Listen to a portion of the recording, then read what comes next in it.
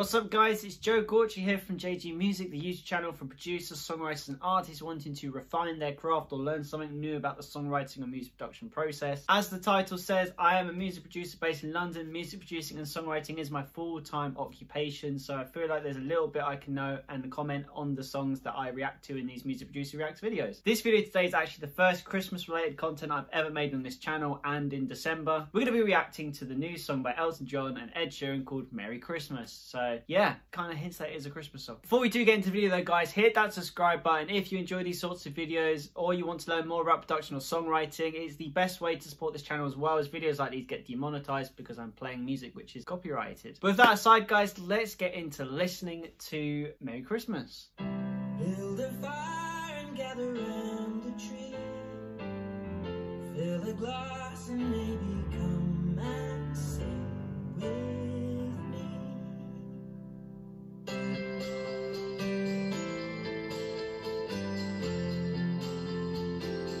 Wouldn't be a Christmas song about sleigh bells.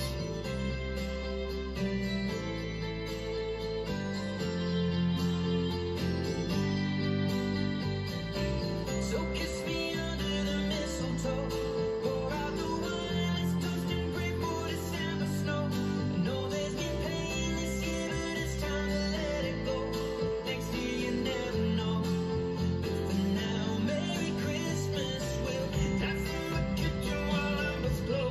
We both know love, but this love we got is the best of all. I wish you could see it through my eyes, then you would know. My God, you look beautiful. Right now, Merry Christmas. The party's raging on, and we'll all sing along to this song. Just having so much fun while we're here, and we all spell it wrong for the ones who have gone. Merry Christmas, everyone.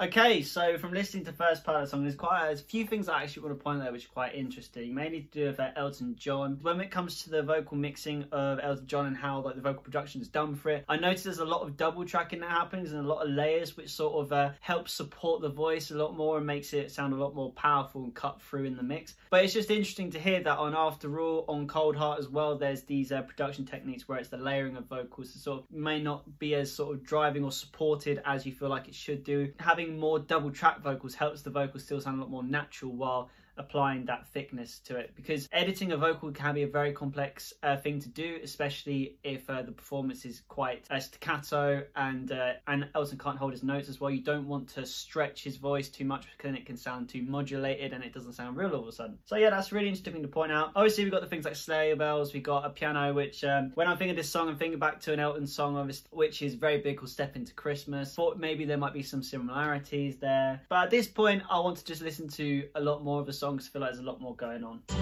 Kissing me under the mistletoe. Pour out the wine, let's toast and pray for December snow. I know there's been pain this year, but it's time to let it go. Next year you never know. For now, Merry Christmas. We'll dance in the kitchen while embers glow. We both know love, but this love we got is the best of all. I wish you could see it through my eyes, then you would know. My God, you look beautiful.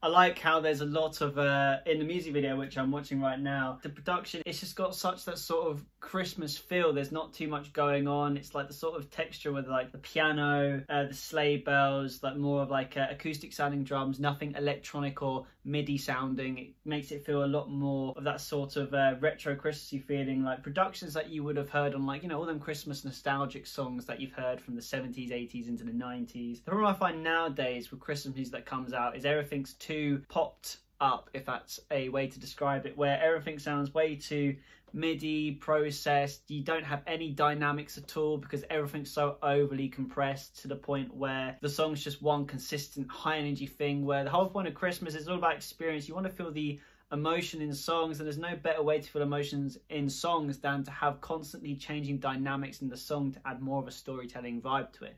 Which is why I think this one, it doesn't sound too overly compressed. The production isn't too complex. It is exactly the blueprint what you'd expect from a Christmas song, and that's the way you sort of got to do it, because as I said again, if you do too much, it doesn't become a Christmas song, it just becomes another chart song.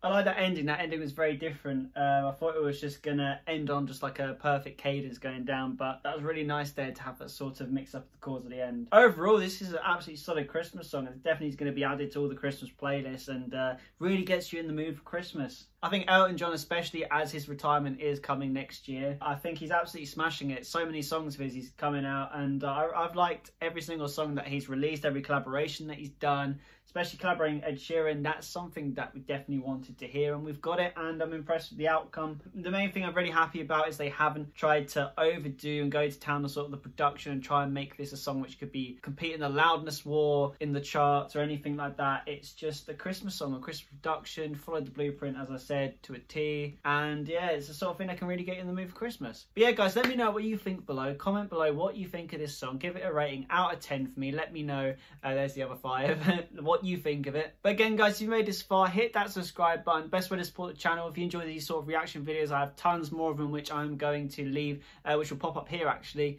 all my other music producing reaction videos that I've done. And if you want to learn more about production or songwriting as well, again, hit that subscribe button, or check out some more of my videos on my channel. Yeah, guys, thank you for watching, and I'll see you in the next video.